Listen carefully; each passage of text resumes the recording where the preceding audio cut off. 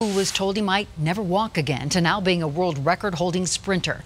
This double amputee, Blake Leeper, he has already challenged perceptions about what the human body is capable of. And now scientists at CU Boulder are studying the relationship between his body and his blades and trying to level the playing field for athletes of all abilities. Denver 7's Nicole Brady has this story.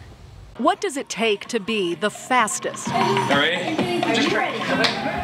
Yeah, I'm feeling good right now, so don't want to jinx myself. Maybe it's things you can measure, or maybe it's something you can't. I've dedicated my life these past few years to be the best in the world. Every day that I wake up, I tell myself I want to be the fastest man in the world, legs or no legs. Blake Leeper has had prosthetic legs since before he could walk, but he's always been driven to go faster. His dedication got him to the podium in the 2012 Paralympics, where he came in second to famed South African blade runner Oscar Pistorius. That year, Pistorius made history when he was allowed to race against able-bodied runners, and that gave Leeper a new goal. So that's my goal coming in 2020 is not only compete in the Paralympic Games, but also compete in the Olympic Games as well. That's where the team at CU Boulder comes in. Leeper has to prove to the IOC that his blades don't give him any kind of advantage.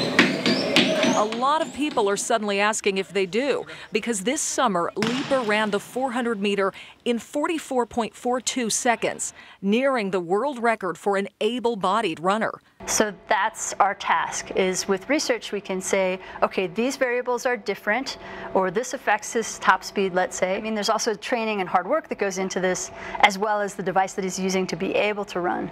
And I think it's really important to try to understand that. You know, a lot of people are questioning the legs, but they're not questioning my work ethic. They're not questioning my coaches that help me. They're not questioning my teammates that push me. They're not questioning all the times that I've sacrificed just to get to this moment. The blades have been around for years and years and years and years, and I'm just the first one to run 44 seconds.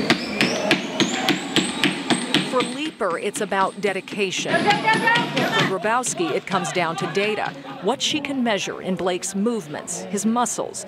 But as for being the fastest man in the world, his body is different than other athletes, but does it mean anything?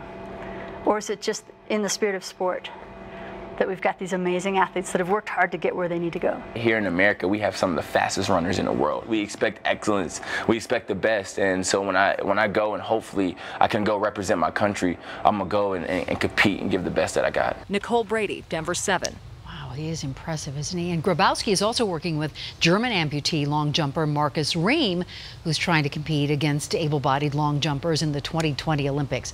We will keep you posted on what the International Olympic Committee decides. What a